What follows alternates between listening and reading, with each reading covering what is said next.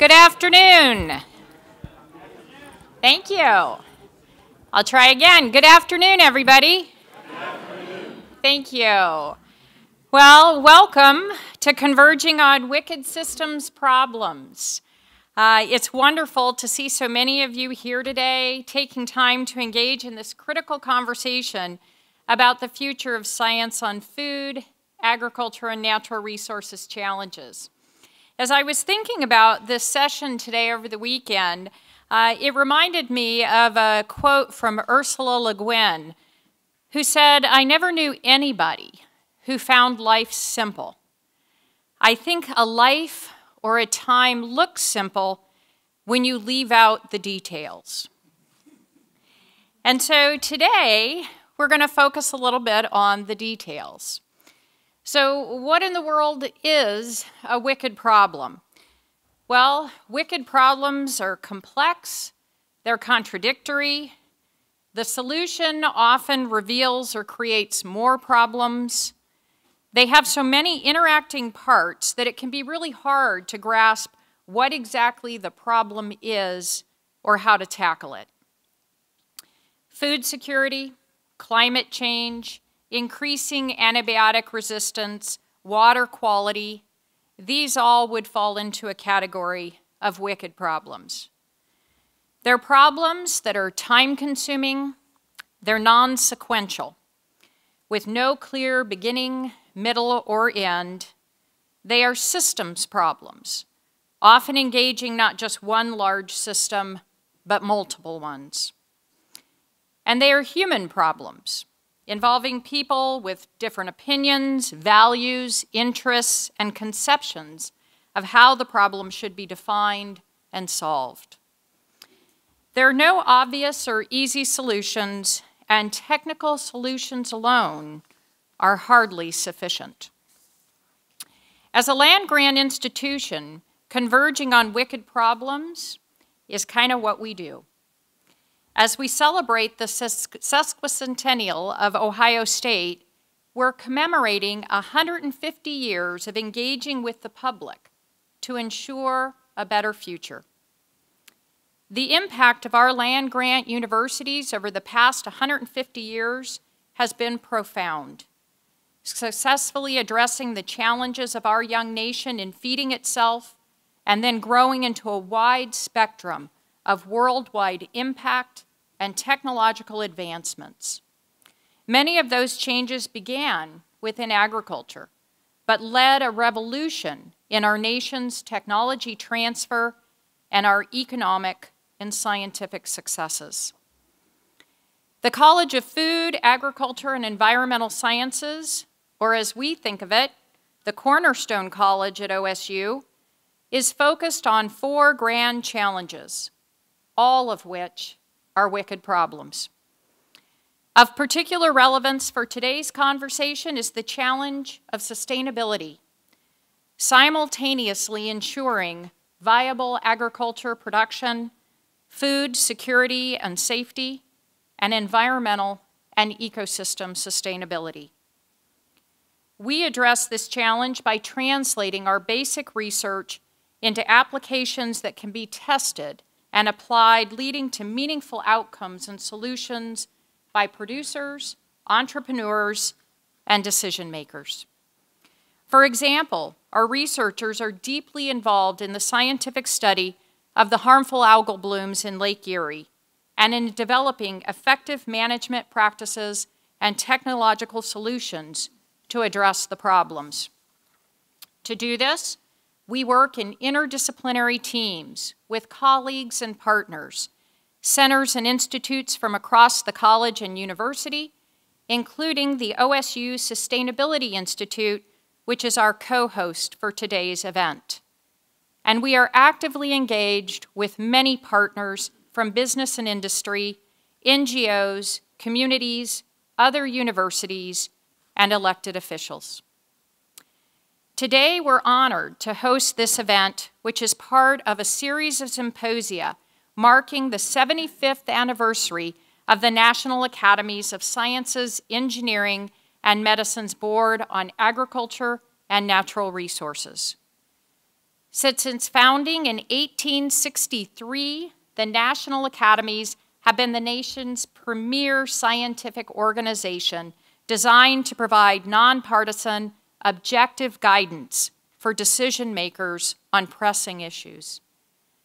The National Academy's study process involves convening committees of top scientists to survey the landscape of relevant research, hold public meetings to gather information, and deliberate to reach consensus, which results in a shared understanding of what the evidence reveals and the best paths forward. All strategies recommended for tackling wicked problems. The work of the National Academies is guided by several boards that oversee topic areas. Formed in 1944, the Board on Agriculture and Natural Resources, or BANNER for short, has focused on critical food, agricultural, and natural resources issues. Recent BANNER studies have addressed issues surrounding genetically engineered crops, biotechnology and forest health, and a sweeping study of scientific breakthroughs expected to revolutionize food and agricultural research by 2030. Committee reports issued by BANNER are frequently used to guide policymakers and engage the public. Now is the critical time for advancing our understanding and our ability to address the wicked problems of sustainability, especially those of our agricultural and natural resource systems. We're excited to partner today with the National Academies to host this event. Thank you again for attending, and I encourage you to be an active participant, not only listening, but joining the discussion, reflecting on the tangible ways you and others are helping build the research, education, and partnerships needed to address these wicked problems.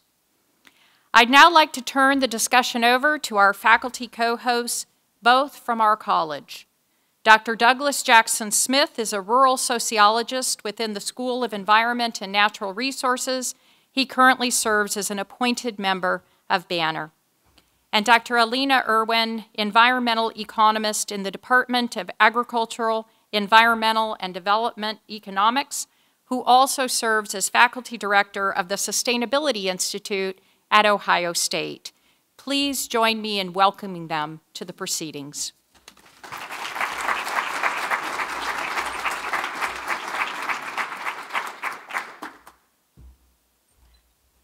Thank you. Thank you, Dean Kress. Thank you personally for your vision, for your encouragement, for your support. We are here today because of your leadership, and I wanted to sincerely thank you for that. And thank you all for being here, for taking time out of the busy work schedule to spend some time with us talking about an important issue, really important issues that we don't always take the time to reflect on and to think about. And thank you to our panelists for traveling from near and far to join us. We're going to be hearing from them in just a little bit. Before we do, I just wanted to share a few more thoughts with you on what it is we're talking about today. Dean Kress shared a bit about wicked problems and what is meant by this phrase. The term has its roots in planning and policy sciences and was proposed originally by two design theorists, Horst Rittel and Melvin Weber, to draw attention to the complexities and challenges of addressing social policy problems. Unlike tame problems, and they were thinking of problems like in mathematics or chess, wicked problems are those that lack clarity, both in terms of their aims and their solutions. And this is true for many reasons, because of the systems kind of problems that they are that Dean Kress talked about, and they're problems that involve people. People are never simple. People are hugely complex, and wicked problems have all kinds of interactions of individuals, of communities, of organizations, all interacting in many different ways, each with each other, but then also with the environment, with other systems, natural and built systems. And so this is really a systems of systems kind of problem. And as a result of those interdependencies, there are no clearly defined boundaries. These problems bleed into each other. It's like what John Muir said, when we try to pick out anything by itself, we find it hitched to everything else in the universe. Because wicked problems are system problems and they're human problems, it's not like we can really study them in a lab setting, right? We can't set up the experiment, run the experiment, and figure out the solution. There's really no trial and error in the same way that we might run an experiment like that. We might be able to do some things on small scale or in a virtual lab, but when we are implementing the solution at scale, it is never risk-free. It's as Ritter and Weber put it, every trial counts. Technology is critical, but technology alone can't solve the problem. History's littered with examples of technological innovations that once developed don't really make it past the prototype stage, or they get implemented and scaled and never used because they weren't really solving the problem. The reality is we may not actually be able to solve wicked problems. The best that we might be able to do is to improve the situation, perhaps tame the problem or avoid the greatest pitfalls. And whether we're solving or taming the problem really depends on where you stand and how you view the world, what your values are. By definition, wicked problems require trade-offs across fundamentally different goals. And once we fix one aspect of the problem, we may inadvertently aggravate another part of the problem. That's kind of hard for us scientists and educators who see ourselves as problem solvers to accept.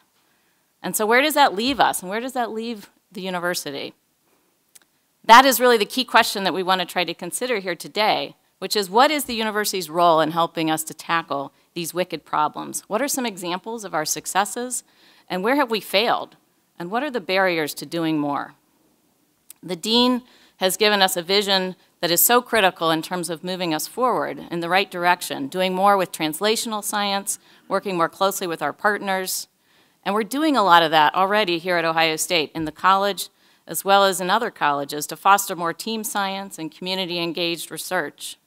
One example of many is the Food, Energy, and Water Systems Integrated Modeling Project that Doug and I are engaged with some of our colleagues, and I saw some of them here in the room. Someplace, there they are. Here from the college as well as from other colleges like engineering and the Glenn College of Public Affairs. And we're also working with external partners, including one who you'll be hearing from momentarily, one of our panelists. Our goal with this project is to project how various globalizing and deglobalizing forces, trade wars, environmental regulations, other national and global conditions will impact agriculture and energy systems and water quality outcomes in the Great Lakes region. It's an ambitious research project, and it's really only possible because of the willingness of our faculty team to engage in really hard interdisciplinary research that is very time-consuming, and frankly, the payoff will be in the years to come. There are other such efforts that are going on here with amazing faculty who are at the leading edge of doing this kind of work, with centers and institutes like the Sustainability Institute that provide a critical platform for bringing people together to do this work. Unfortunately, I don't have time to highlight all of them. But the point I'd like to make is this: we are succeeding at doing some of these things. But there's still substantial barriers at universities that ultimately limit the amount of time and effort that faculty are able to invest in this kind of work. And in the spirit of challenging us today, I would like to highlight what some of those barriers are. I'm then going to turn it over to our panelists, and they're going to challenge us even more. So hold on to your seats. The first is the traditional incentives for research at universities, frankly, create a huge barrier. Promotion and tenure, recognitions and rewards, opportunities for advancement, these come with establishing oneself as an expert in one's discipline, which most often means a focus on disciplinary research, and in some cases, a focus on more basic or fundamental research that is not clearly linked to real-world problems. Even for disciplines and departments in which applied research is the norm, what matters is published scholarly articles. Communicating the results to broader audiences, engaging with stakeholders, that's mostly left to others so that we faculty don't have to spend time doing things that detract from our teaching and research duties. Now, don't get me wrong, lots of faculty do these broader things, and some really want the opportunity to do more. My point is really about the rewards and the incentives structures. We don't get the same reward or recognition for doing these things, and there are only so many hours in the day, and everyone has to face trade-offs. Faculty, especially junior professors, often have no choice but to pour all their non-teaching time into getting the next scholarly paper out the door. All those other activities, which are so critical for informing and improving the impact of our research, are by and large viewed as being separate from research. As long as engaging and communicating with stakeholders is treated as a separate from doing research, we will fall short of doing our best to address these wicked problems. Another barrier is the dominant culture of academia. The culture in which many disciplines and departments live is one in which disciplinary work is often viewed as higher quality and more rigorous than interdisciplinary work. Metrics of individual research productivity are valued over other kinds of productivity. The more prestigious the journal we publish in, the more citations of our own individual work, the higher our H-index, the more external funding we have as a PI, the better we're viewed as doing our job. Universities compare themselves on metrics such as total research expenditures, total number of elected members to the national academies, and placement of PhD graduates at other prestigious academic institutions. Imagine if we had broader impact measures that we also tracked, like the number of faculty stakeholder research collaborations and the impact that our graduates are having in terms of generating economic value in their jobs and doing good in their communities. Measures of research productivity are absolutely essential for advancing our academic enterprise, but as long as these remain the only way in which R1 institutions assess their research excellence, we will fall short of addressing wicked problems. Like many other universities, Ohio State has invested resources to overcome some of these barriers. And because we're a big place, we've done it in big ways. Most recently through the Discovery Themes program that has resulted in a total of 174 faculty to date, all of whom are supported to do interdisciplinary work. This commitment to interdisciplinary research and faculty has been tremendous, and it's really unprecedented among public universities. It's a huge success story in terms of the willingness of a university to commit itself to supporting interdisciplinary faculty and research over the long run. And while investing these kinds of resources is essential, it isn't enough. Without changing the structures, aligning the rewards, and evolving the culture, we risk dissipating the resources that we've invested. The structures that prioritize disciplinary work and individual achievement are simply too strong and too entrenched. So today is a great opportunity for us to wrestle with these and other challenges that we face inside and outside the university as we seek to converge on wicked problems.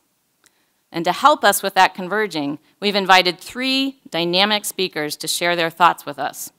We've purposely chosen them on the basis of not only their deep knowledge and their experience of working at various kinds of wicked problems, but also because they represent key sectors that have come together to solve these problems and that must come together in the future if we're going to succeed.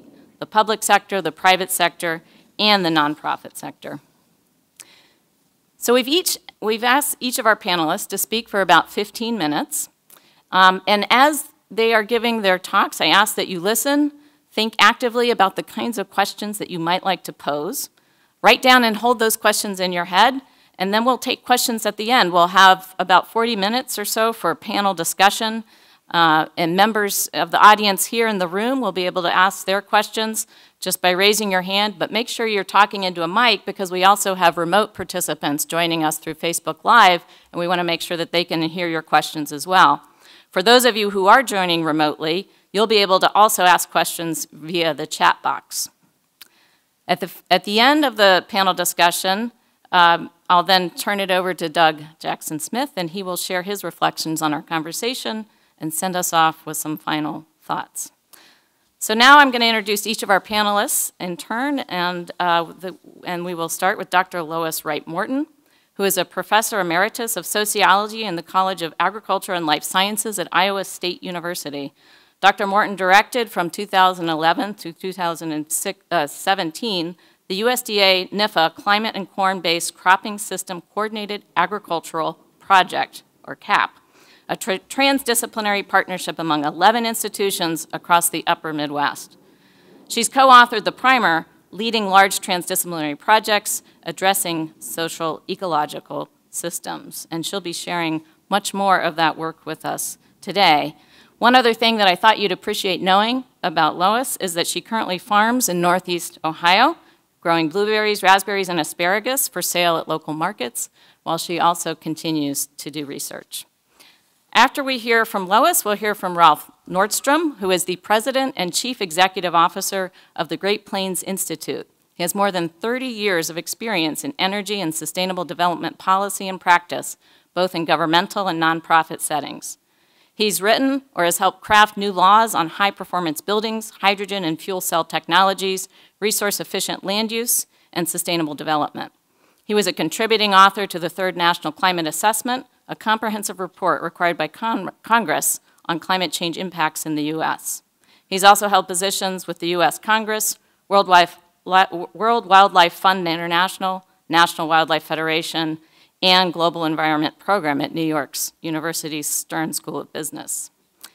And last but certainly not least, we will be hearing from Greg Soehnlen, who is President and CEO of Superior Dairy LEL Logistics and Superior Edge, right here in Ohio.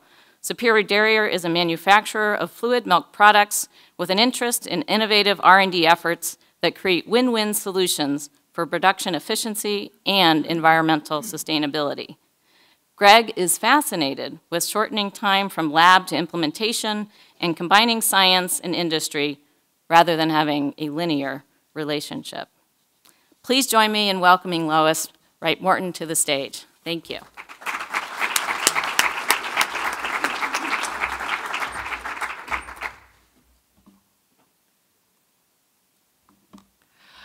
Thank you for the opportunity to come and talk a little bit about my experience and some of the team experiences that I've had with convergent science and transdisciplinary. Today we're here to ask, what is the future of agriculture, food, soil, water, and our natural resources? And more importantly, what's the science that we need to produce? What's the science that we need to engage in order to address, and I'm going to use the word address because solving is just way too big. How do we address these wicked problems, and what is the science that we need to be able to do that?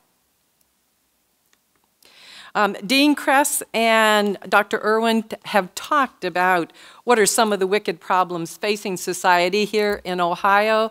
We have plenty of big wicked problems in Ohio. And many of the issues that we have here in Ohio are shared across the nation and globally. Water is a really big issue. And so the extent that we can begin to address and find solutions to our water issues, there's things to be learned from that. So we have our own little laboratory here in the state of Ohio. The full economic, social, and environmental costs and loss and degradation of fresh water, of our soil resources, of our grasslands, our atmosphere, our forests, are not well known. But what we do know is that they're increasing in this degradation.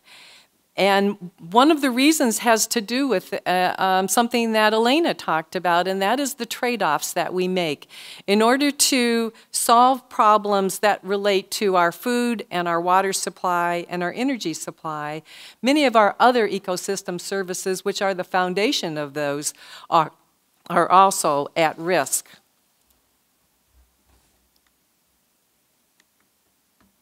There are no simple fixes to human natural system problems. I think there's 3 of us now that have said that, right?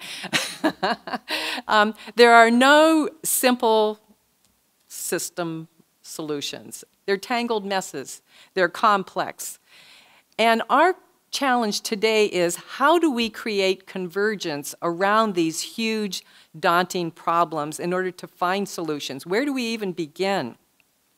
And by convergence, I mean, how do we deeply integrate our sciences, our human experiences, our knowledge, and our values to address what is important?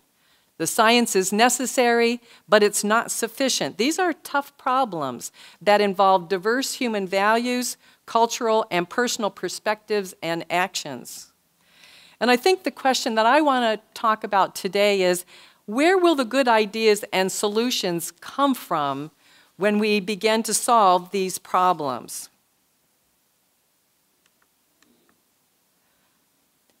How do we co-produce the kind of science, knowledge, practical experiences, and strategies? How do we produce the technologies and the tools that we'll need to solve these wicked problems in agriculture and natural resources? The approach by Stephen Johnson in his book, Where Do Good Ideas Come From? The Natural History of Innovation, was a game changer for me when I read it in the fall of 2010. Shortly after I was asked to direct the USDA NIFA Climate and Corn-Based Cropping Systems $20 million coordinated agricultural project. It changed how I think about science, who does it, how it's done, and what it can accomplish. Johnson writes, some environments squelch new ideas. Some environments seem to breed them effortlessly. As a sociologist and director of this large transdisciplinary project, 140 scientists, 11 scientific institutions, more than 200 corn soybean farmers from the Midwest, I wanted to create the kind of environment that encouraged generating new ideas and testing them to find the good ones. This meant continually monitoring team social and physical environment to assess what was encouraging new creation, diffusion, and transformation of the good ideas of the team into new scientific questions and approaches. Using the metaphor of the fractal, we see reoccurring patterns in different scales and under different conditions throughout the natural world and the social world. These patterns represent a flow of ideas that are continually connecting, fusing, recombining to reinvent and transform them into something new and different. Johnson names two strategies that I want to talk about today. One of them is the adjacent possible, and the other is the construction of liquid networks. And he talks about the adjacent possible is that of knowing your inventory of spare parts. And in the Sustainable Ag Program, the Sustainable Corn Project, this meant knowing as much as possible about our teammates, the science, the practice skills that they brought, the experiences that they brought to the project, and then developing a structure that would allow us to reassemble what we knew in new ways that addressed the problem. In science, we spend a lot of time talking about building on the shoulders of past science. Past science is what is known, what is not known. It's the inventory of spare parts that Johnson's talking about. Some of these parts are conceptual ways of solving problems or new definitions of what constitutes the problem in the first place.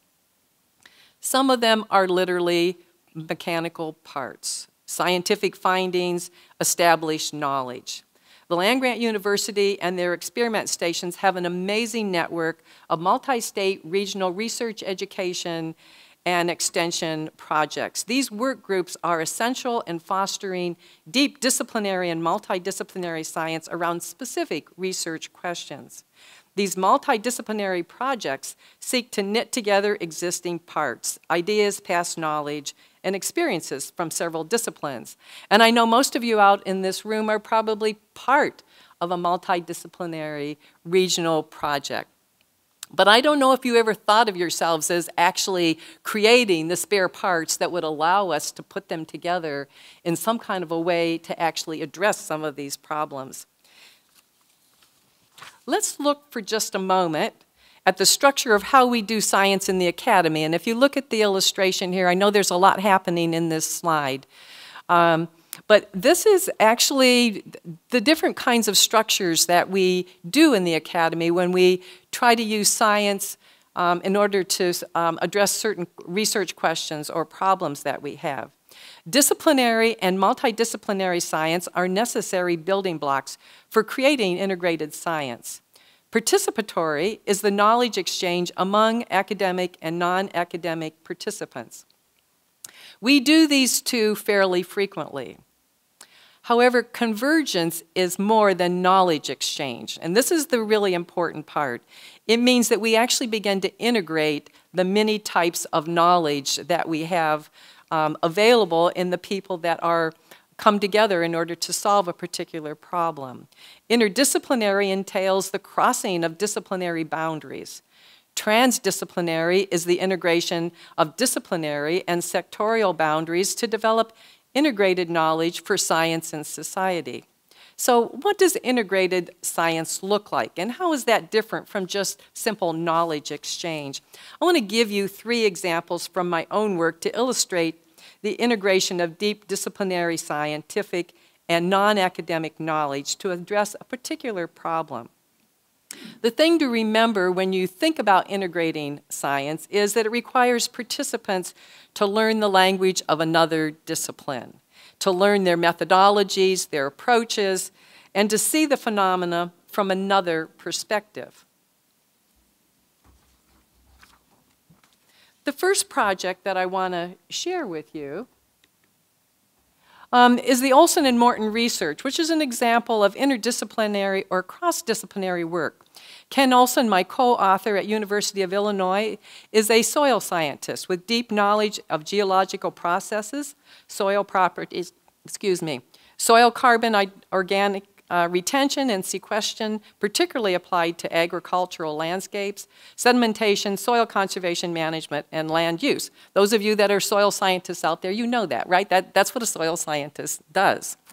My research as a sociologist focused on civic structure, human relationships with water, soil, agriculture, and natural resources, and how values, cultures, and experiences shape the multidisciplinary impacts on individuals and larger society.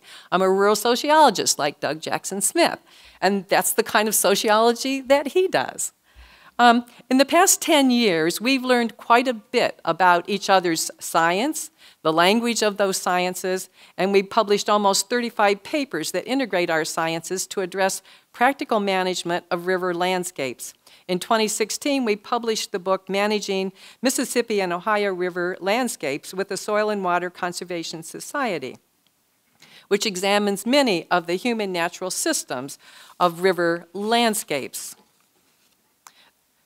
The Grand River Grasslands Project, a transdisciplinary project, involves more scientists and landowners. It started with a group of 3 or 4 biophysical scientists with deep knowledge about tallgrass prairies, cattle grazing, fire management, and species of concern, birds and butterflies, and an invitation to me as a rural sociologist to work with them. One of the results of our effort was to integrate our sciences with landowner knowledge and experiences in this reserves as catalyst model that involved landowners in learning with us key processes that were driving ecosystem change and land use practices. And then landowners becoming champions of conservation practices that transferred prescribed burn and other conservation practices. The third project is the Sustainable Corn Cap Project, an example of big transdisciplinarity. And the reason I showed you those, I hope you see that you've got some integrated science building blocks, that everybody doesn't have to jump in and work with 140 scientists. I could never have done it without this experience of taking another discipline and learning it deeply, and then beginning to work with 3 or 4 more scientists and learning their ways deeply also. Having assembled a lot of spare parts, Johnson says you need to ensure that you're not just recycling the same old ingredients. The trick to having good ideas is not to sit around in glorious isolation and think big thoughts. The trick is to get more parts on the table. And I have to say, sometimes I'm guilty of that. We sit, it's easy to spin out the big theory. But then how do we begin to make that happen and realize it? This very large and difficult human natural system problem that the Sustainable Corn Cap focused on was crop resilience under increasingly variable and extreme weather, climate instability, with special attention to carbon, nitrogen, and water cycles. And I think you heard Elena say that we were first funded in 2011. and we're 2019. I have people that come up to me and said, well, all right, we gave you 20 million, so have you solved the problem, right? Are you there? And that is the nature of a very large and complex problem. That no, we've not. In fact, some of you probably in the room are still looking at carbon, nitrogen, water. Ohio State was a big partner in this sustainable corn project. So here's the really big question. How do we get more spare parts on the table? You create a denser liquid network of people with different perspectives, different experiences, different sciences, different knowledge that will bring more parts to the table, and importantly, new configurations as to how to assemble them. A new idea is like a network of cells exploring the adjacent possible of connections that they could make in your mind. A constellation of thousands of neurons that are firing in sync with each other for the first time in your brain, and then an idea pops into your consciousness. Johnson dryly observes, you can't have an epiphany with only 3 neurons firing. The network needs to be densely populated and has to be plastic. It has to be capable of adopting new configurations and making new connections. Thus, it's not the number of neurons, but the many connections that have formed between them that's the source of new ideas and ways of thinking. Here's a schematic of the organizational architecture of the Sustainable Corn Project as we submitted it in 2011 or to the USDA when we first began. And then if you look over to your right in 2014, you can see as we developed an environment that was task and team oriented, that structure began to change and develop. And if you look at, if you think about the disciplinary, the interdisciplinary, the multidisciplinary, the cross-disciplinary, all the things that were in that previous slide, you'll see that they're all lumped into there because there was a place for all of those types of ways that we structure our science. Johnson cautions the formation of a liquid network is not the creation of a global brain or a herd mentality. It is not the wisdom of the crowd, but the wisdom of someone in the crowd that sparks new ideas and others in the network to build out. It's not that the network itself is smart. Just because all of us in this room are smart doesn't mean we're going to have a spark that's going to revolutionize everything unless we go about creating a structure that allows our ideas and our thoughts to collide and to begin to interact. And he says it's not the network itself that's smart, it's the individuals get smarter because they're connected to the network. So can transdisciplinary strategies really be able to produce the innovations and breakthroughs needed in the next 10 years? We have a problem in the academy that once we launch on to a good term, we keep using it. Transdisciplinary, convergence, and all of a sudden it loses its meaning and its power. And so it's really easy for us to become really jaded about, okay, so we've talked about that. Sustainability is probably the big one that we all say, you know, we've been talking about sustainability for lots and lots of years. But at some point you have to get serious about doing it and figuring out how to really make it happen. We often name and reward one individual for the brilliant innovations that have changed human society. I mean, I could name them Einstein, you know, Madame Curie. I mean, we all have these names that we learned in history about who were the inventors and who were the really big people that changed society. But Johnson, as a historian, challenges the idea that one individual or market competition are the most productive sources of innovation. He quantifies new ideas and inventions that have occurred in the history of humans.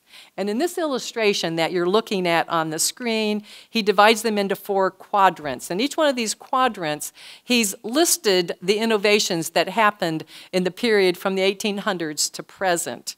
And he's identified whether they were non-market individuals, whether they were non-market networked, whether they were market networked, and whether they were market competition individual innovations. The term non-market represents primarily the universities, the academy, and other non-market NGOs that are doing scientific and doing inventive work. You can see from this illustration that the academy has been a really important science and source of innovation and technologies, particularly as a networked non-market environment. And that brings us back to Johnson's claim that some environments squelch new ideas and some environments seem to breed them effortlessly. So we've done a good job in the past, so do we say, okay, I feel pretty good about this, you know? Or do we begin to think, okay, so what's the next challenge that we have? The 21st century science will be marked by synthesis. The challenge is to scale up and integrate from cells to organisms to larger ecosystems, incorporating human institutions and the changes across time.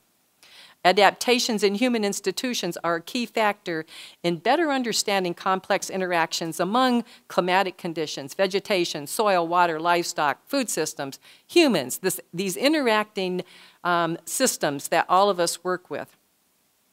Scientific innovation to be successful will require institutional change in how we think about science and how we do science, and then improved organizational structures that will strengthen our capacity to better connect theory, and I want to actually say not theory of a single discipline, but connect the theory of many of our disciplines and begin to see how those theories converge in some way to inform how we might move forward. And so that means how we connect our theories, our data, and the reality as we strive to solve important society problems. So we can't afford to rest on our past successes. We must change ourselves and our institutions to think differently about how we organize our resources and approaches, paying attention to the non-academic values and experiences and knowledge, and create new spaces and institutional environments where knowledge, values, perspectives are shared, where ideas can collide. Collide means that I don't always agree, right? We're not just holding hands and saying kumbaya, right?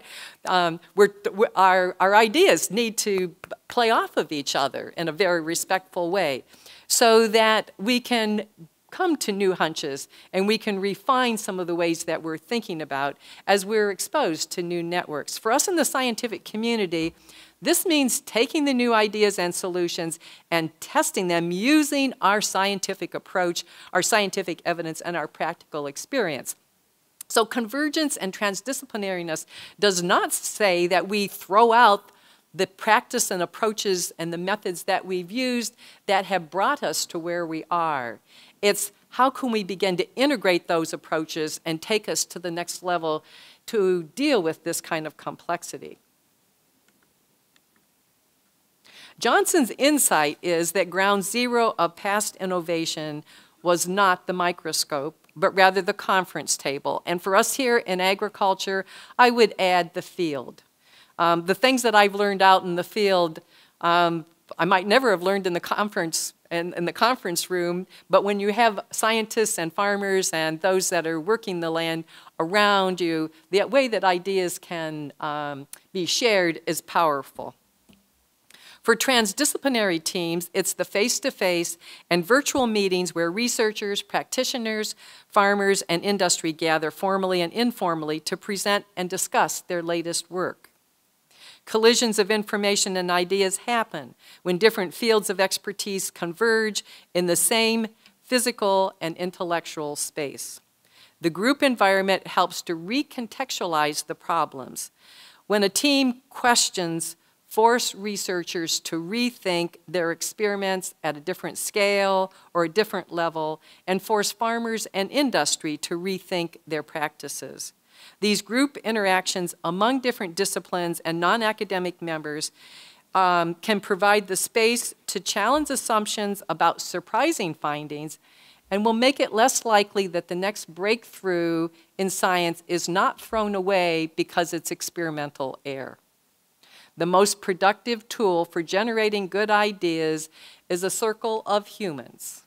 in the lab, during field days, in symposiums like the one today, create an environment where new combinations can occur, where information can spill over from one project to another.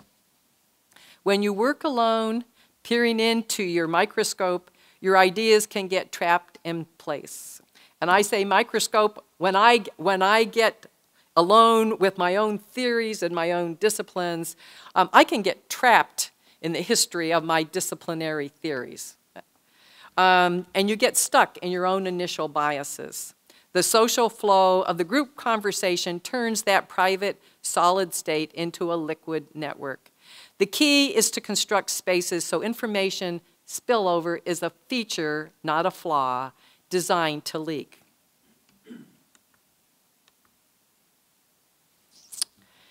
Is it easy to create these kinds of environments? What are the barriers to collaborative models of problem solving? There are many. First, I want to say innovation and transdisciplinary science need courageous leadership and vision for what is possible. The comfort and ease of status quo is powerful, and change at many levels is very difficult. This is my list. I suspect you have your own list, so I'm not even going to spend time talking about it. They haven't given me 2 hours, right? There is a paralyzing effect of uncertainty on decision-making in the farm community around climate change. To be uncertain means to be unsure or have doubt. And in a random sample survey of Midwestern farmers, we found that over 90% perceived there was too much uncertainty about the impacts of climate to justify changing their agricultural practices and strategies, despite scientific evidence regarding the causes and potential consequences of climate change. And you're saying, well, why did she just jump to that? That seems like a little out of context. Our findings suggest that a combination of insufficient information and normative influences on climate beliefs are influencing farmer uncertainty. More information may be insufficient to address claims of uncertainty when differing political, cultural norms contest the parameters of climate change or fill in the blank, any other wicked big problem. So here's my takeaway. Scientific knowledge must be linked to social values and beliefs and trusted networks for widespread change to occur. Let me conclude with this comment. My experience with the sustainable corn cap is that the next generation of scientists are ready and willing to embrace convergent science and transdisciplinary projects. For me, that's really exciting.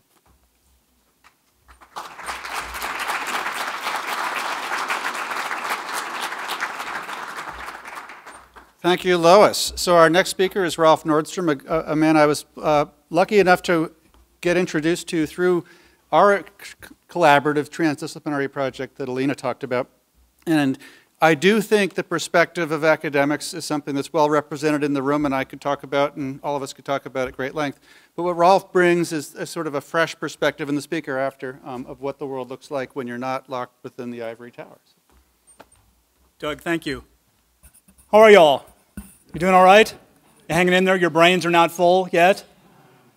Got that post-lunch, kind of sleepy? Okay, this will be good. I bring you greetings from the bold north. If that turn of phrase is not familiar, that is Minnesota's rebrand, right? We are not a cold northern state anymore. We are the bold north. So come visit us. Be kind. So I'm really honored and pleased to be a part of this lecture series and part of the panel. I want to thank my Ohio State hosts and colleagues for inviting me. Really, really pleased to be here. So this is a lot to ask for the next 15 minutes, but as my title slide suggests, I want to propose to you, I think it's a sort of an audacious proposal, but I want to suggest to you that we have a system design problem and that the concept of a circular economy is required both to do convergent science well, but also I think a circular economy is going to be needed simply as the mental model and the paradigm for how we use and move resources around the globe in the future, and I mean all resources, energy, water, materials. I shall explain. Before I do explain, though, just briefly so you know who is standing in front of you, as alluded to, my day job is as CEO of the Great Plains Institute. We are a nonpartisan, nonprofit energy policy and technology institute. We're based in Minneapolis, but we work locally and regionally and nationally on this humble little mission here to transform the energy system. That's it, that's all we're trying to do. Transform the energy system for both economic and environmental benefit. And in the interest of time, I'm not going to go over these four big, what I consider to be our mid-century goals. You can read them faster than I could read them to you anyway, but just know that those four goals taken together characterize what we think it means to transform the energy system.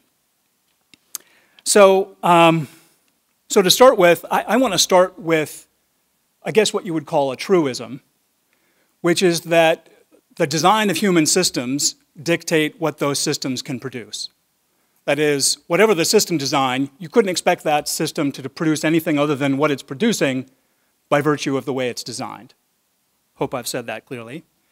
And whether it's intentional or not, I would put to you that our global system today of production and consumption is more or less a straight line.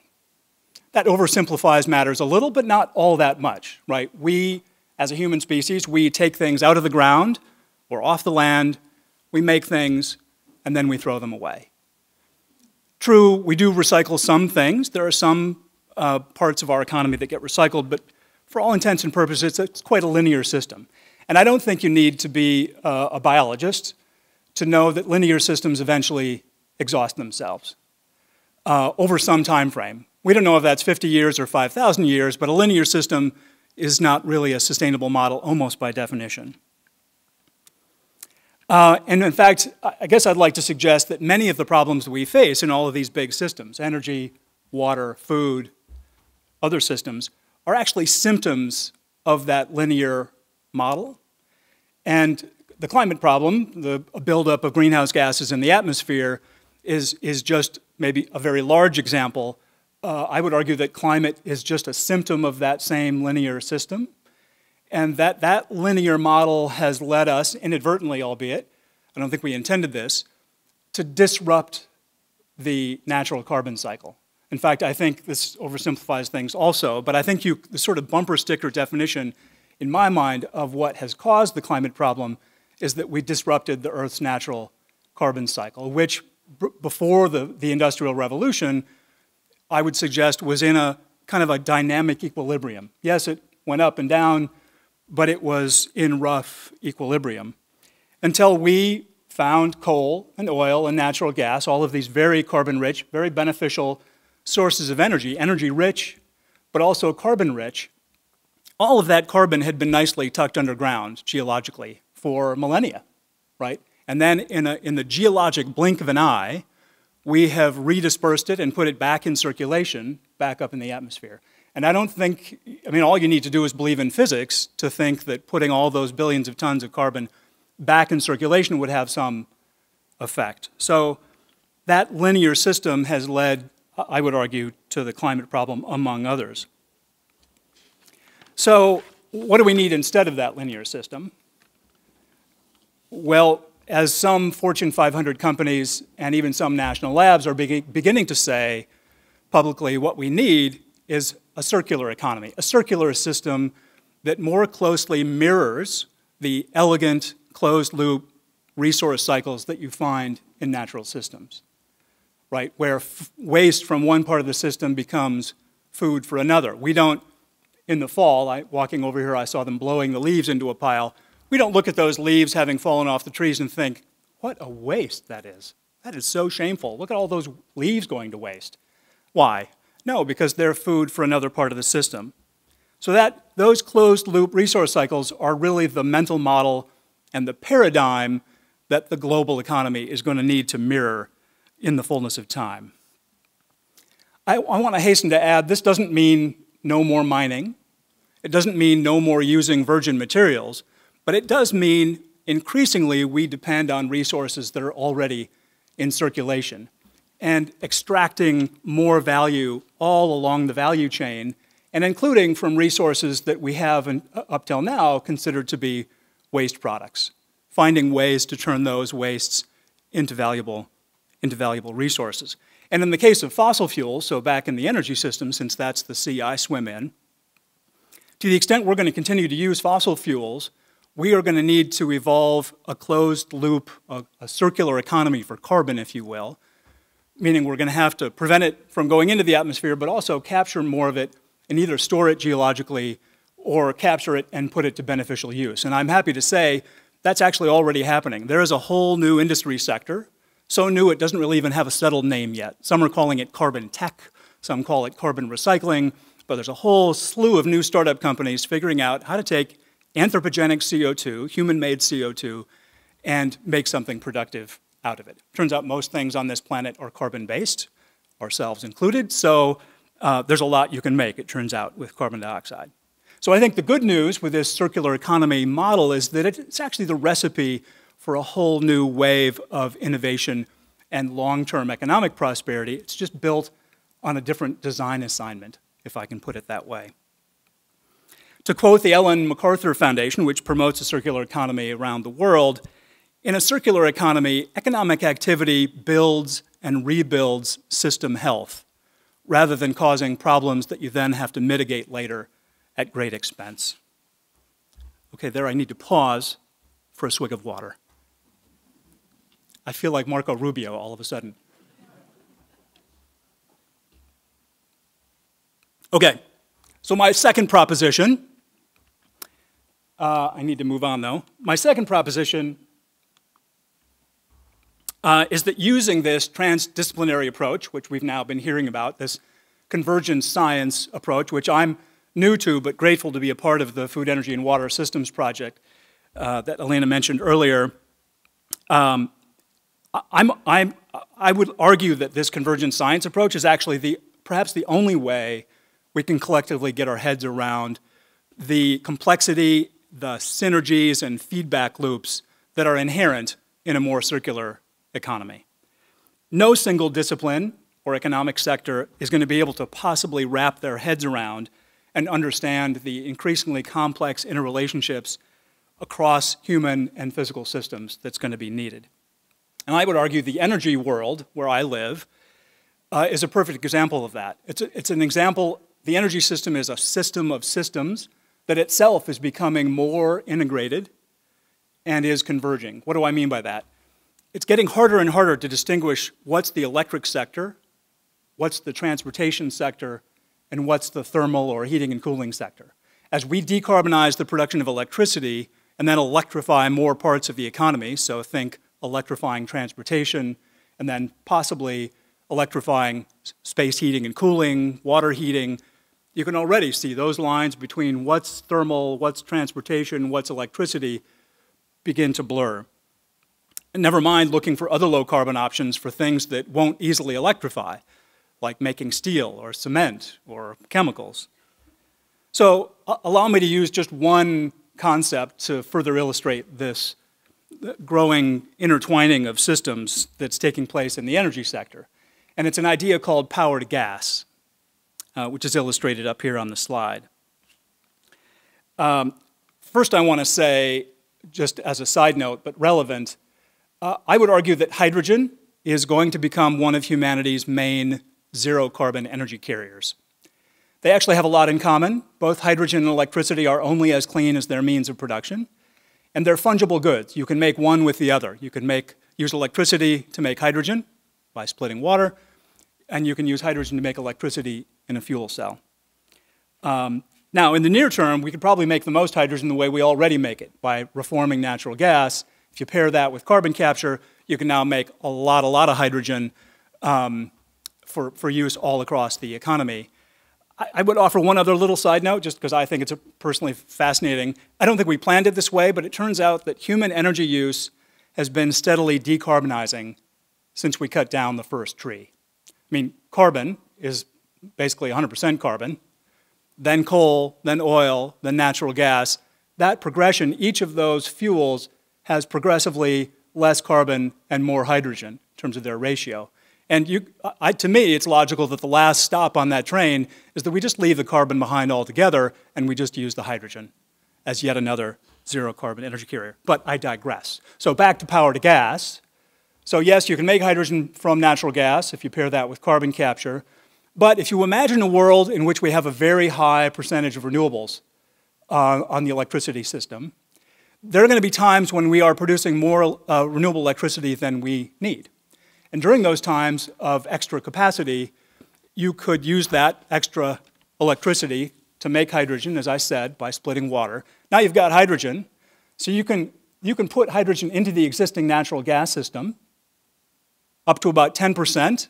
If you go higher than that with the existing pipes, most of them anyway, you cause something called embrittlement.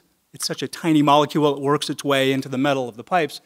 But we have thousands of miles of hydrogen pipelines, so we know how to do that. You just would have to use different materials. There are composite liners you can put in, and then you could put in hydrogen at a much higher percentage.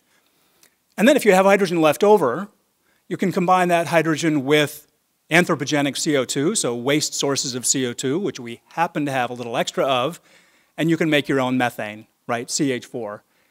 Methane obviously is the main constituent in natural gas. You then put that methane into the natural gas pipeline, and voila, power to gas. You have produced your own renewably produced methane. So, but you can see that that took a lot of steps. There's obviously a physics penalty at each of those steps, but one can conceptually imagine how that could work. This kind of interaction is what the Europeans are now calling cross-sector coupling, where, again, the electricity system, the gas system, the heating system the lines begin to blur.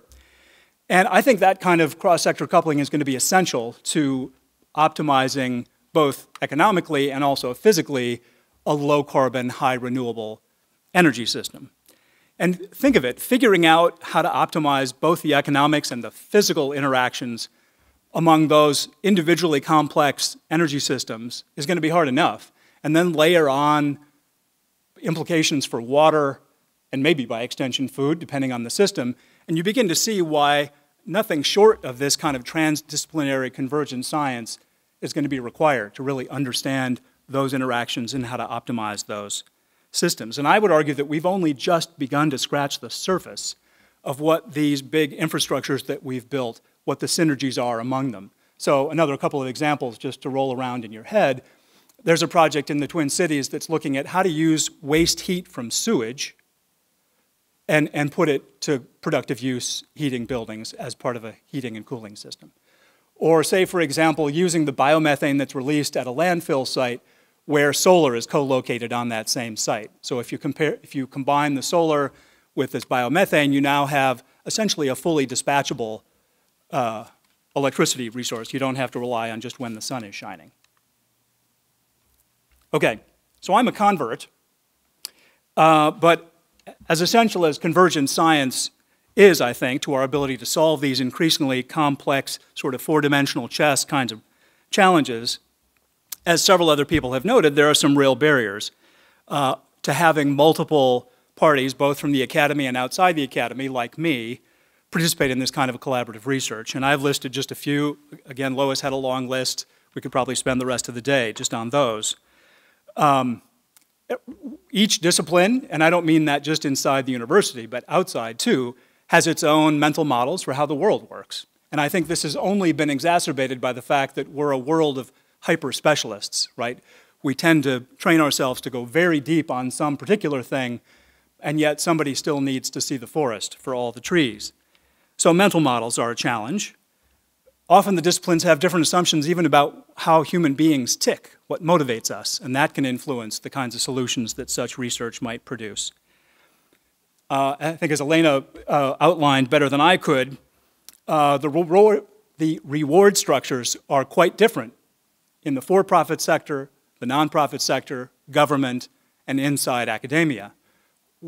How people, quote, get ahead is quite different in those sectors, and that can influence how people behave in this kind of collaborative research environment. And not surprisingly, probably necessarily so, every discipline has its own specialized language. That makes it harder for people to have a shared view of what the problem even is that we're solving together. And it, for some, can be a barrier to even participating. Either they don't feel like they know enough, or they're not smart enough, or they won't understand. So the language can be a barrier itself. And then, of course, we all have differences in what we think the role of government is, so that changes what you think policy should or should not do. And one I don't have on the list, but which I think is powerful, we all tend to have different assumptions about the role of technology in society, sort of the techno-optimist versus the Luddite, and also just assumptions about the pace of technological change, I think are often wrong. It often changes faster than we think it will. So all of these taken together, I think, begin to influence the kinds of solutions that can emerge from convergent science, or not, as the case may be. Plus, each of our brains are literally wired differently. I mean, I'm not a brain science specialist, but I know that we know enough, we're learning more and more about the way the human brain works. They look so similar from a distance, but it turns out that we all are laying down different neural pathways. There's almost an infinite number of ways that our brains process, encode information and learning. And what it means is, and actually I'm going to take this from a book by David Rock called The Quiet Leader, because he spends quite a bit of time on this brain science. He says people hear even the simplest things very differently. And the reason for this is that our brains are substantially more different than we acknowledge, or than we frankly knew in the past. So in a way, you could say it's a wonder that we ever agree on anything, ever. Maybe it's a testament to our cooperation. So where on earth does this leave us? Well, as if this were not enough, I would argue that we're also battling another kind of human wiring challenge. And that is, and this is true for all of us, our egos lead us to confuse our identity with the views that we hold. So that if I disagree with someone else's view, it doesn't just feel like we're disagreeing, it actually feels like my very identity is being challenged. I think it explains a lot about the fractured political discourse that we find in our country.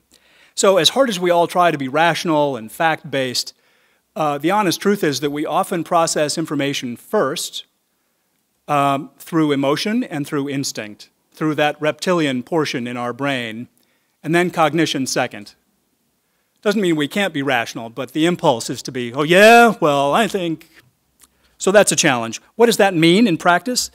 Well, my personal view is that I think it means we all need a little humility about what we know for certain, both we as individuals and also our disciplines, like what do we actually know for sure.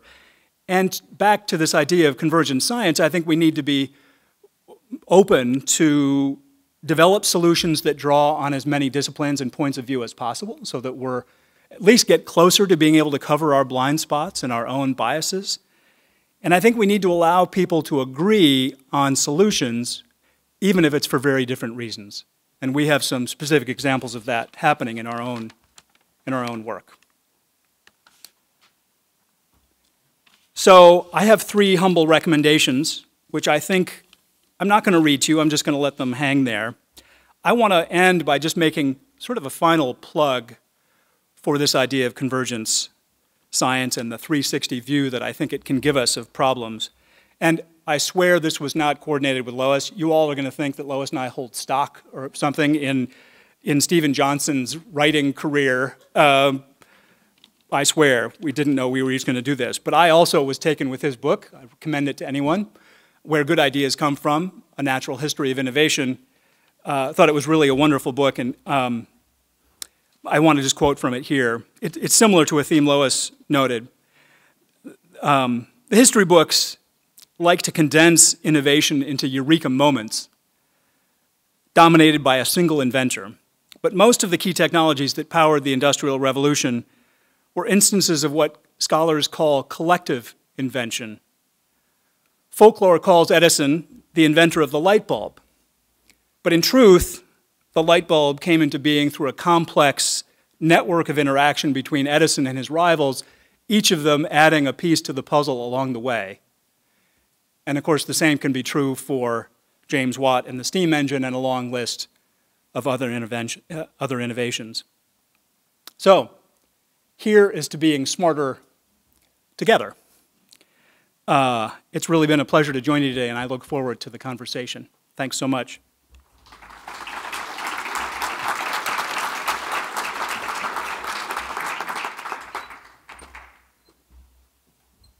All right, quick note. This is being recorded, so you don't have to take notes, but I encourage you all to go on the Facebook page for the college and watch this over and over because there's so many details I can't keep up. Secondly, if you are watching online, I encourage you to add comments and questions because as soon as we're done with the next speaker, we're going to have time for some Q&A. And those in the room, if you're lucky, get a microphone and get to ask a question. Well, all of us to this date have talked about the importance of innovating, the importance of transformation. We've got big ideas as to how someone else should do it. But our third speaker is somebody who actually lives the dream. And so I'd welcome Greg up to tell us about the innovation and learning and transformations going on here in Ohio.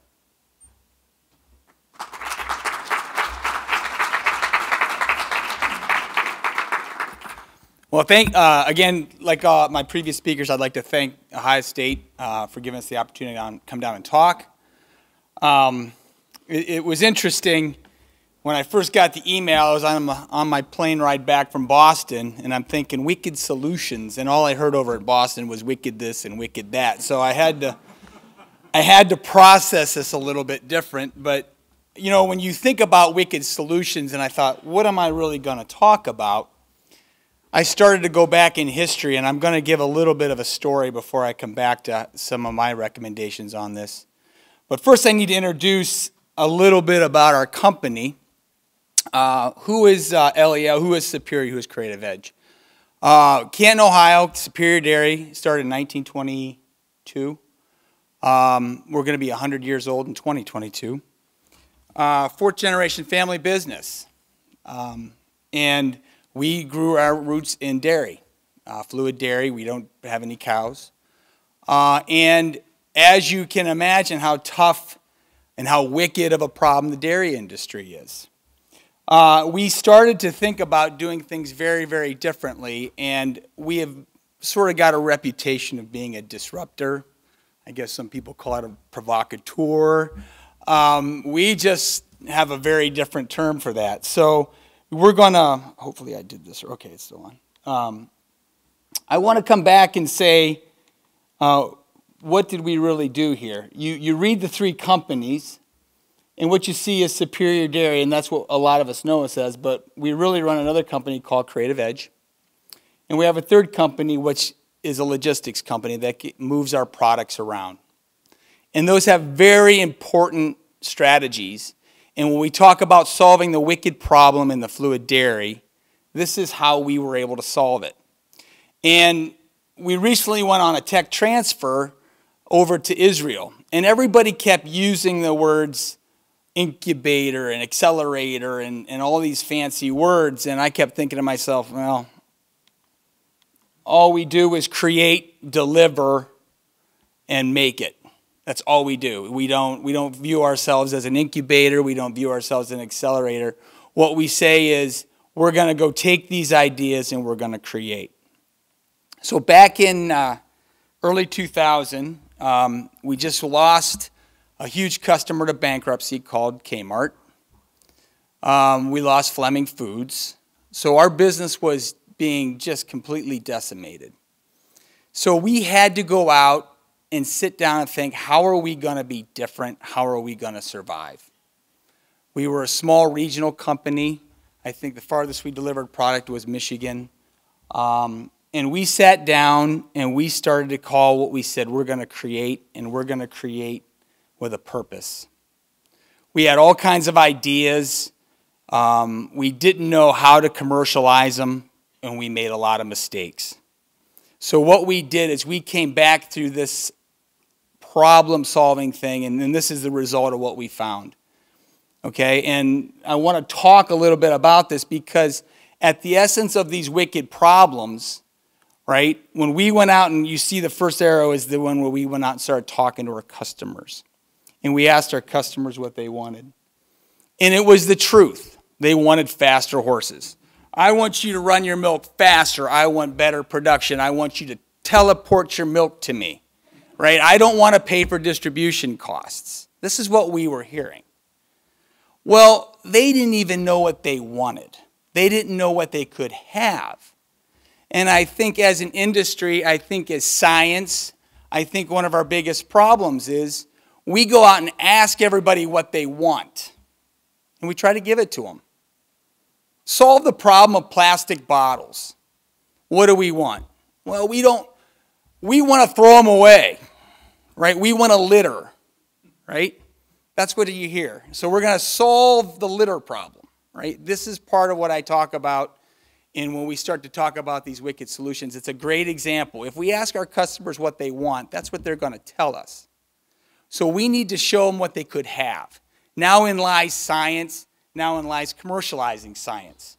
And one of the things that I love about us being a disruptor is we don't worry about the next step. We worry about getting the science out there so we can learn from it. And there's some more to this. So when we get down through this, and we interview our customers, we start with an idea generation. And there's a lot of young, youthful people in the room. Back in 2000, when we were struggling, the best thing our company did is the third generation handed it off to the fourth generation, which were a bunch of young people who didn't know any better, who didn't have experience, and let us create something very different. We didn't know any better. We didn't have anyone to tell us. And I'll never forget this. We went to the first strategic milk thinking initiative. And we were offering some of our ideas. And they told us, I literally got laughed off the stage and they told us, yeah, you guys, you've missed it. You don't understand our business. I can remember that very, very vividly. So that is why I sit down and say one of the things we have to do in creating these wicked problems is we have to think very differently and we have to engage our youth. And that's what we were able to do. And just because it's an idea doesn't mean it's good or bad. There's a way to vet that out. And like we talk about, we love the idea generation. Because what that takes us to is the capability development. And when I talk about bringing ideas quick and fast to market, we started down this road. So one of our ideas that we created was the idea of getting rid of milk cases. What did that mean?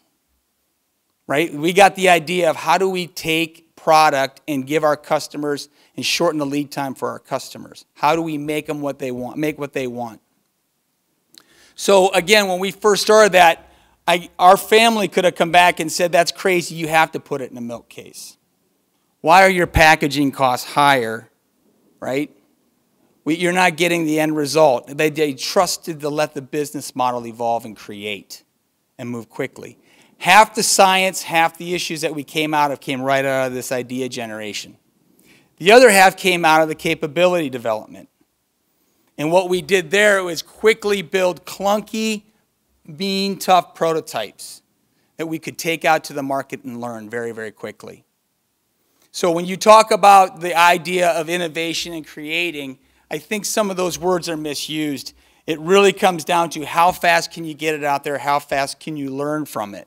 We weren't worried about filing a patent. We didn't know any better. What we were trying to do was solve problems really, really quickly. So again, I talk about wicked problems, wicked solutions. What we found when we got out there quickly with these capabilities is the industry attacked it. It was new, it was different, and it wasn't mainstream. So they attacked it. They didn't understand it, so they attacked it. So part of the key issues with being tough, edgy, and mean is, part of solving the problem is, and I think we said it earlier, is you need a courageous leadership. You need to be tough, edgy, and mean. And that is not something that you say, oh, hey, that's okay, I get it. No, that's exactly what it is. Our company has a really interesting culture. And that culture is to go out and to fight passionately with these ideas. And if we don't have someone to fight with, the joke is we always go in the back room and fight with ourselves. Just because we're tough, edgy, and mean. And I think when we start to solve these wicked problems, that's part of the cultural shift that we have to have. Because you're going to come up, I guarantee there's great ideas that will come out of this thing, and you'll find different forces to stomp them out. It's funny, we were talking to a packaging line, and we said, okay, what should we do with plastic or paper? What's better? Found out both of them are recyclable. Find out both of them have their problems. But when you find the lobbying around the different groups, all of a sudden you don't know which is better, right? So again, what we did in this capability development is we shut ourselves off to the industry. We didn't let the vendors tell us how to build equipment. We didn't let the industry tell us what was recyclable and what wasn't. We were able to determine that on our own. So I think that's part of when we start to look at these wicked solutions that we'll talk about. These are part of the attributes we need to think about. Is the forces in the industry want to sell equipment, they want to sell a different product line, but we don't know what we have. So when we shut ourselves down to do our capability development, we shut ourselves off to the industry. Not because we want to, because it lets the ideas really generate for the right reasons. Again, the next thing is the prototyping, getting out there quickly. And what we do is we don't wait for it to be 100%. We don't wait for it to be the right business model just yet. We put it out there because what we find when we do that is we do two things. We learn a whole lot quicker, and we're able to create faster because all of a sudden something cropped up that we didn't see. And that you could have let it be 100% and you would have never seen. That's when you've truly been innovative. That's why I always talk about this when we prototype. We use the word innovation we use it like hi, hello. And I think when we talk about true innovation, you'll start to see that there's no way to predict some of these things. There's no way to understand them. So when we move product fast and we move ideas fast through the market, it's with the idea of failing. You could tour our company today and you'll see 10 technologies running in the background and you won't even know. And we don't even know if they're successful yet or not. So again, these are the ideas, is to move quickly through them. And it'll come back with this creating of the purpose. The business model comes out, okay? And what we do is we take that business model now and then the real designing comes in. Now the real problem solving comes in. And again, it's fast. It's with the idea of moving quickly through the markets. So what did we do when we did this? We got rid of milk cases. We started talking about flexible filling. What we found is we were really sustainable. We became green. We cut our chemical costs by 50%.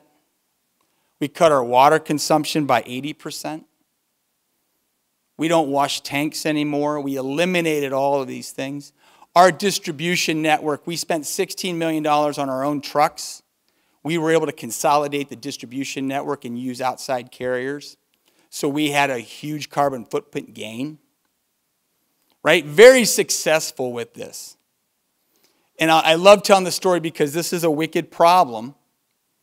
We won the Sustainability of the Year award at a large retailer. And we were doing business with them. And when we went to go accept that award, the competitor came in and undercut us because he lost the business. And we weren't even doing business with him when we got the award.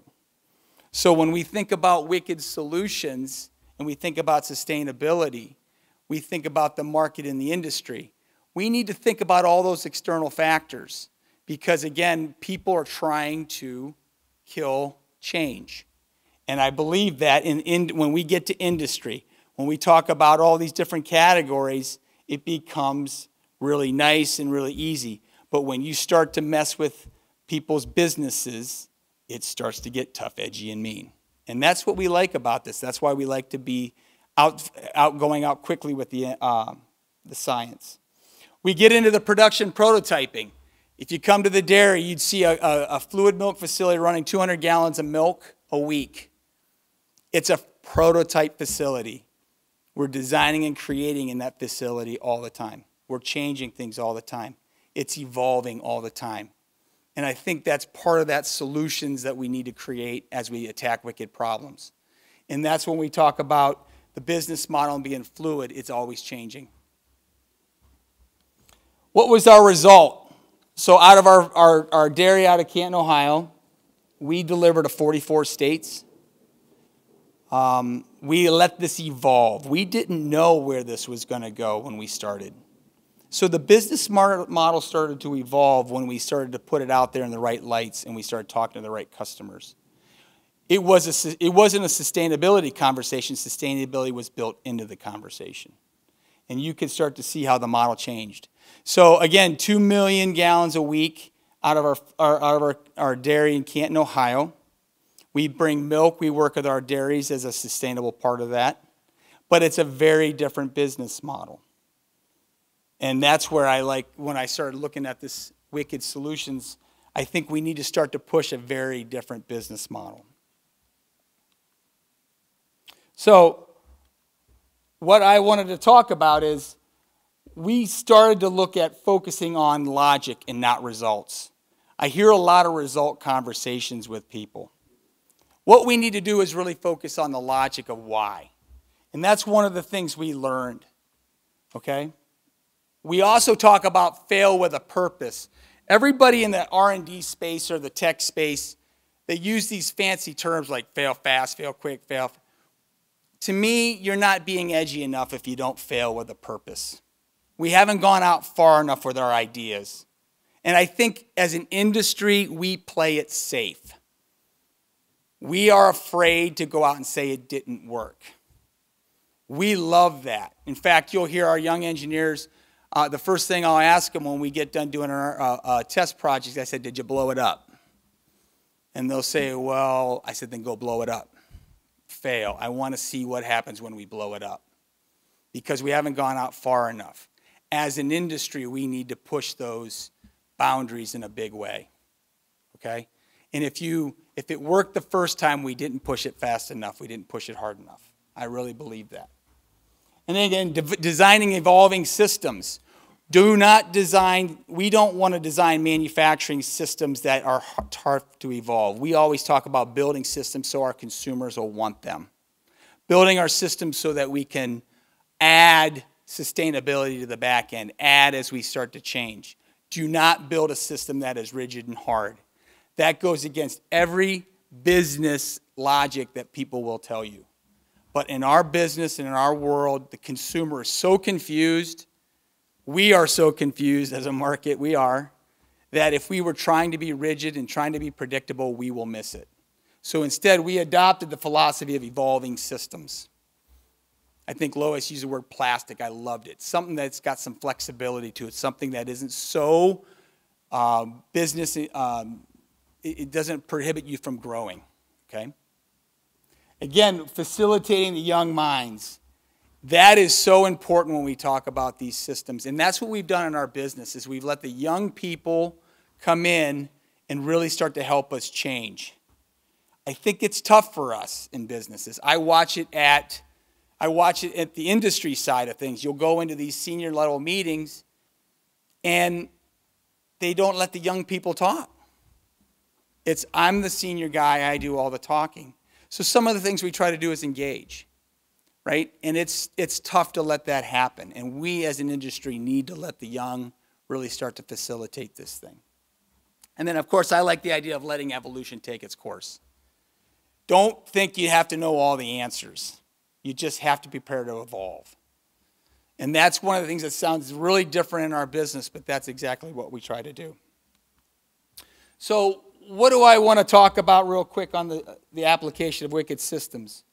First of all, we as an industry, whether it's scientists, whether it's commercializing science, whether it's people in selling and buying, we got to come to the idea we're not going to do it alone anymore. Okay? If you're an agent of change, we're not going to do it alone. That's part of our problem with the Wicked Systems is we're fragmented, and we have very different alignment tools. Our customers have different sets of metrics versus what we have. Our industry partners have different set of metrics, right? Regulatory gets in the way, right? Different set of metrics. Lack of science. I guess I'm talking to a science community, but isn't it interesting to watch the new products that hit the market that don't have any sustainability to them, right? And we don't understand the science of them. And they become marketing gimmicks. That is a problem. That's a bigger problem than we know when we try to solve these wicked problems, because we need the truth, and we need to get the truth out in people's hands. We fight that issue all the time, especially in the dairy space, right? I mean, cows are the reason why we have carbon problems, the carbon footprint's in jeopardy. They don't understand the science behind it. So again, when we start talking about applying these wicked solutions, we have to come to agreement that we're not going to do it alone. We did a nice thing by ourselves. It would have been so much easier to have the right group behind it. Okay? And when I talk about the metrics of it, our metrics in the business have to change, right? I think the metrics downstream have to change. I think I've heard people talk in the industry on how they're evaluated and what they do, what the science side has to change. I learned to be an engineer. I love to tell this story. I got my engineering degree. I went out in industry, thought, boy, I knew what I was doing. The day I designed, built, and ran my first piece of equipment and found out the problems that you had with it is when I finally became an engineer. And I use that same analogy in wicked systems. Is if we as a group design it, build it, and run it, it will be successful. If I only have to design it and I walk away, it will fail. And I say that on those three processes. So part of our wicked systems has to be that full continuity and making sure we're all engaged in it. And I come back to, that's when you'll learn to be tough, edgy, and mean. So one of the things that we did very smart, and you talk about create, when we created it, when we could make it, and we could deliver it. We need to have the industry that drives the science into the market. It is very important. You will never get people to do it if you don't do it, you're having a way of driving it into the market yourself. We would have never been able to grow, we would never been able to change if we didn't do it ourselves. If we didn't have to look at the whole system and say, yep, we got this great idea, we got this other great idea, and then wait for someone else to deliver it. We had to create our own delivery company in order to make sure that we could do it under the right set of metrics. That wasn't our forte, that wasn't our expertise, but that's part of the wicked system that we had to solve. And I think what you'll find as you start to look at each one of these, the system is much bigger, right, than what we think it is in our own expertise. All of a sudden, you do start to find yourself involved in a different set of economics that you didn't think you'd have to be involved, because it becomes a barrier, and you have to eliminate those barriers. So when we start to design these systems and we design the organization to do it, we need to keep these in mind, because we would have never been successful if we didn't have that, I call it the hammer and nail syndrome. Superior Dairy had to be the hammer to drive the innovation and the science into the market for Creative Edge. It had to be. So again, let's talk about creating alignment for a minute. And let's talk about how we apply some logic to, if you asked us to apply logic to this idea of wicked systems. The thing I love to talk about is I'd like to change my workflow a little bit different and talk about entrepreneurial vision. And that's that twitchy, is this guy really, is he really sane, or is he know what he's talking about, right? It's out there. It's truly science, right? It's something that as a scientist, you're going to go approach this thing very differently. You're going to get up tomorrow and you're not going to do the same thing you did yesterday or the day before. You're going to think, how are we going to approach this? Now we're going to get somewhere, right? That's that entrepreneurial vision. And then what we're going to do is we're going to have purposed failure, right? I love purpose failure because we don't know what's going to happen. That's how different we're going to think. And then we're going to go ahead and research that purposed failure. Therein lies the explosion. Once we failed, now we go research. Therein lies the explosion. That's how we're going to attack these wicked systems. And again, I say this because we made the mistakes of playing it safe. We've made the mistakes of going out there and getting too edgy. There's a balance. And this is exactly how we see the balance working. Because what you find is, how do we go commercialize science quicker? These two steps tell us how to commercialize science quicker. It also leads the path for the future. And that's what's important. And then prototyping and implementation. I was going through this with a couple other universities, and they approached me and say, hey, look, I want you to look at this. I've got a patent on it already. Oh. Well, how many patents do you have? Well, I've got a bunch, but none of them are out there. Okay, and I remember one thing that someone told me is, patents are just expensive pictures if you don't use them.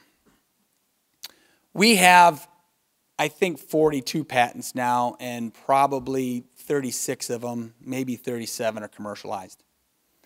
We never filed for a patent until they were out in the market being sold. One of the indicators when we talk about science and we talk about going out and solving problems was when we would present these ideas to our customers. We didn't do it under confidentiality agreements. We just presented them. And it was funny, the customer said, yeah, we took it to your competitor, and they thought you were crazy. They thought there was no way to do it. So again, it's a different business model. It's a different way of thinking. But what it does is it drives change. Big change in the industry. The business research comes after we get to the prototype, because then we really know what we have. We don't do focus groups. We've been burned by focus groups. Again, we don't ask what people want. And I think this is what this process allows us to do, is we can go create a future where we can see it when we can commercialize the science. And again, evolving the implementation. That's a production line that's designed to change. And that's part of, from a commercial sense, is don't spend $7 million on a piece of equipment that you can't change. Don't build a reactor that you can't change with, or else you're going to just spend $7 million and it's going to be risky. And what's going to happen? You're not going to do it. It'll be a barrier to entry. And I mean that. Okay? And I love the idea of bringing the science together with the industry. I like the difference between entrepreneurs and implementers. Okay? Because the entrepreneurs and the implementers don't get along. Right? They're just diametrically opposed. And that's where you start to see that they all add value to the system. I want to leave you with a couple thoughts and just get you thinking out loud. One of the things we said when we looked at this is, what if we took this gray area as our existing facility? And what if we said, okay, why don't we create new entities with different metrics? Why can't I have a building that's designed for commercializing science? What does that mean? Does that mean you have teachers teaching, kids learning, kids building something to take to market? Why can't their class be designing and building something that gets into the market? How many times have we brought kids in that are smart kids and they already know how to do it, right? They've learned from the business schools on how to take something to market. It's not changing. Engineers that learn how to design, but it doesn't run, right? I think we've got to take the kids and put them in an environment that they can learn and grow and change. And we start the idea of the culture that they can do anything quicker. And we give them that space to go do it. I really do mean that when I talk about it. I have an incubator space up there because, again, you want to take them through the incubator stage. You want them to go create and design and think. Okay? And then, obviously, they take out and go run it and learn it. What if? Show them how to create an evolving business model. That is, if there's any business people in here, they'll tell me I'm crazy. They'll tell me it doesn't pencil and it doesn't work. And I can tell you it does. That's why I say when I talk about evolving business models, good example, being very unorthodox, we don't spend a dime on marketing. Did you guys know that? How many people have looked at Superior Dairy's website? go ahead and do it. You'll get a kick out of it. It's terrible. It is. And we don't have a brand. We brand our technology. We don't have a label. We co-pack for everybody. Again, it's a very different model. But when we look at the value stream and going out to it didn't have a place. So we spend very little marketing money. It all goes into technology and science. Very different business approach. Okay? And I tell everybody, I'm not saying if it's right or wrong. It's just different. Ooh, did I do that? Cindy, did you kick that? Okay.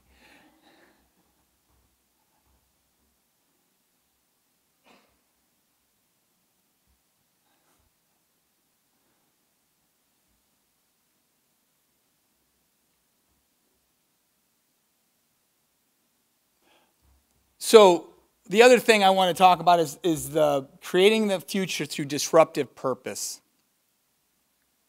This isn't necessarily what people like to do.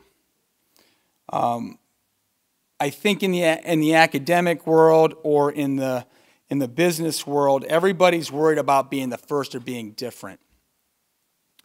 I don't think we're going to solve any wicked problems if we're not disruptive. I really mean that. I think we have to get out there very quickly. I'm not talking about making almond milk. I'm not talking about a nuclear reactor. I believe there are smart ways to get out there very quickly and be very disruptive. And that's where I mean it's part of that business model that we need to talk more of. Because if you wake up every day, and in our industry, terrible milk prices, the cows are in trouble, the farmers are in trouble, the single biggest dairy just went bankrupt, it's gonna be nuts. It's gonna be disruptive anyway. And the only way we're gonna solve that is we're gonna go out and start to attack every one of these all over again in a disruptive model.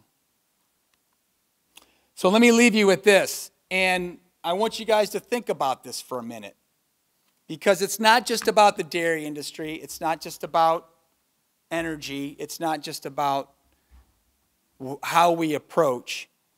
But what we need to do is bring commercial technology, commercial agriculture, and youth, put them together.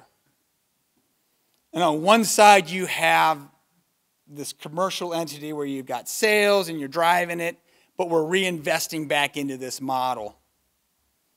And on the other side, you've got science taking and selling these ideas quickly so that we can reinvest. And we need to talk about this business model to create a solution to wicked problems. That way, we don't have to wait for somebody to fund us. We don't have to wait for somebody to design something, right? We do it ourselves together because we're not going to do it alone. And I really mean that. As a company, we're ready to embrace this model. I think there's other companies, once we build it, they will come. They don't understand it, right? Because they're entrenched in it. But once we build this model, they will come because I think it starts to become holistic. And again, when I use the example of design it, build it, and run it, that's all this is designing it, building it, and running it. And they will come. So again, I want to thank everybody for letting me show up today to talk about this. It's a very different approach, I know it would be. And I really do believe that part of the solution with the evolving, or with the wicked systems, is to change our business and change what we do immediately and not be afraid to go out and be disruptive. Okay? Thank you.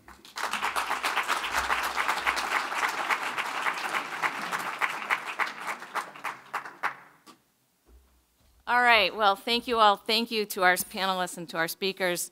The time has been quite liquid with the density of ideas. We are going to take the last 10 minutes and invite our panelists up. And while they're coming up, I would invite anyone in the audience who has a question that you would like to pose to raise your hand, and we have a mic that is traveling to you. Right here's a question right here. Well, thank you so much. A lot to digest and a lot to try to dissect. So, Josh. So while you guys get mic'd up, thanks very much for being here, for traveling the distance to talk with us today. I'm Josh Knights. I'm with the Sustainability Institute here at Ohio State. And the question that I have for you is, given the complexity of wicked problems, given how big they are and how hard it is to get our arms around them, is there a danger that the solutions we try to develop end up just being lowest common denominator solutions because they are such big problems and therefore fairly generic or fairly weak in terms of a solution? I'm going to respond to that really quickly. We often think of the word solutions as being the end result. And I think we need to think about it being a moving solution, an evolving solution. This might be the solution that works right where we're at right this moment. But we can't put it on the shelf and say, okay, I fixed that problem, I'm going to go on to the next.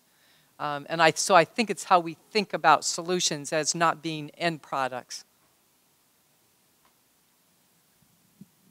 So interestingly, I mean, I think it's a great question. I guess I would say that our experience working in the energy space is actually, in a way, and this is counterintuitive, is just the opposite. So one of the, it's not the only way that the Great Plains Institute works, but one of the distinguishing features of our work is to pick a difficult, challenging, wicked problem in the energy sector, identify all the interests who need to be a part of solving that, metaphorically lock them in a room and see if we can't broker a consensus on a path forward. And you would think that in that kind of setting that it might be sort of a race to the bottom or lowest common denominator, like all you get out the other end is pablum, but our lived experience is actually just the opposite. And I don't know if that's because the different interests around the table, part of it is that they know that they need to give something in order to get more of what they want. And I think there's also something that happens with, and this I hope will be true for other kinds of collaborations, when those folks get to know one another on sort of a more human level and they begin to build some trust with one another so that it's not just, you know, Sue the grizzled industrialist and Matt the lefty environmentalist, like they actually come to know each other some. There's an alchemy that takes place there where they travel a learning curve together to the point where, and develop enough trust with one another that they begin to be prepared to agree on a common set of facts. And if we run a process where we don't, and I sort of hinted at this in my remarks, where we don't insist that people agree to something for exactly the same reasons, like people can come to a solution for their own reasons, we actually find more often than not that what comes out the other end is a set of solutions that maybe no one of those interests around the table would have come to on their own, but which in the end they can all get behind. Again, albeit for quite different reasons often. Yeah, and I think I'm going to look at the question from a different angle, because part of what causes the lowest common denominator is how we position that in the whole system. So as we start to talk about the different opportunities with it, if we position it to be the lowest common denominator, it will be the lowest common denominator. What we need to do is position it with the idea of the evolution of the new sciences. Because if they think this is the best, or this is where we're at, then everybody starts to come after it in a very different view. If we can show and demonstrate the science and where we're taking the science, all of a sudden it becomes a step-by-step approach that allows it to grow and evolve in the right fashion we want it to. Thank you. Any other questions from the room? Oh, here we go.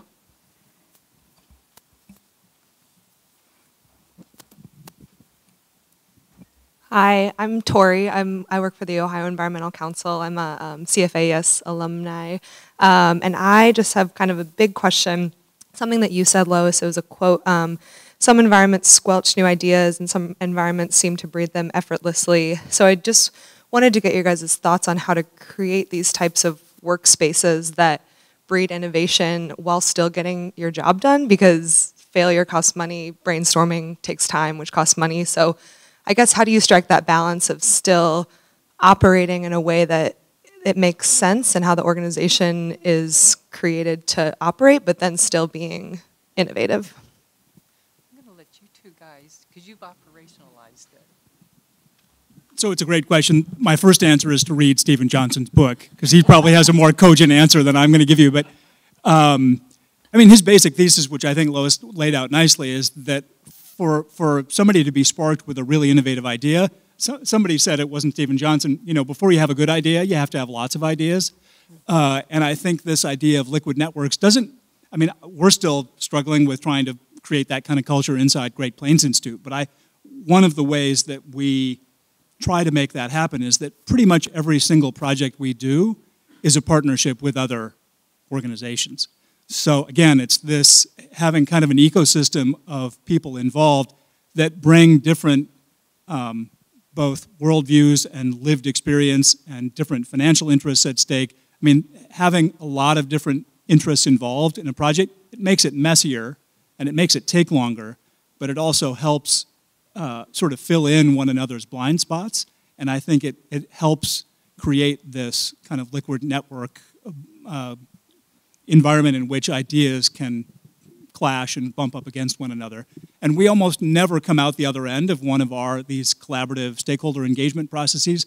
We almost never come out the other end with the idea we thought might come out the other end, which I think is a testament to the power of those networks. Well, and speaking from experience, because, you know, in the dairy industry, you know, we didn't have this big budget to innovate with.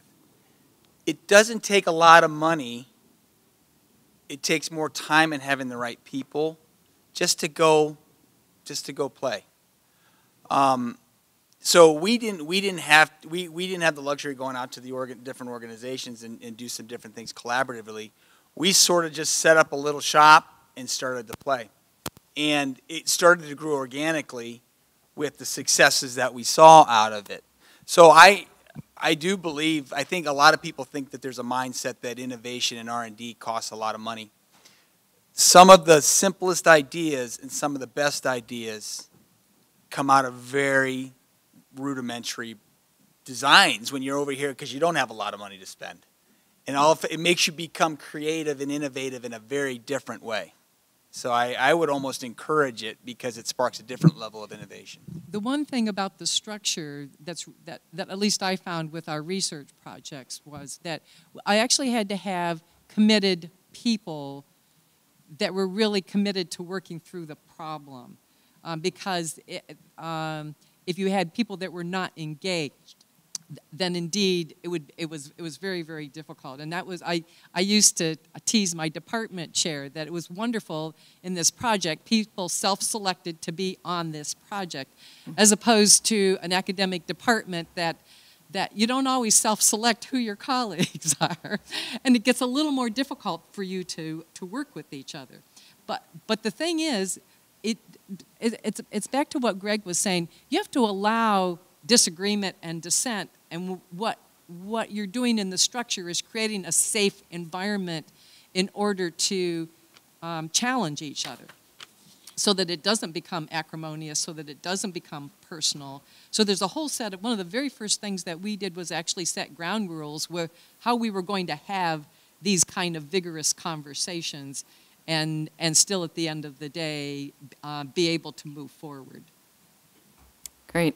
Thank you. I apologize that we are out of time in terms of allowing for other questions. Before I turn it over to Doug Jackson-Smith to provide some brief final comments, I want to thank our panelists for the tremendous insights and ideas and observations they've shared with us, and give them very, very fast last opportunity to respond to the many variety of things that we have heard here today.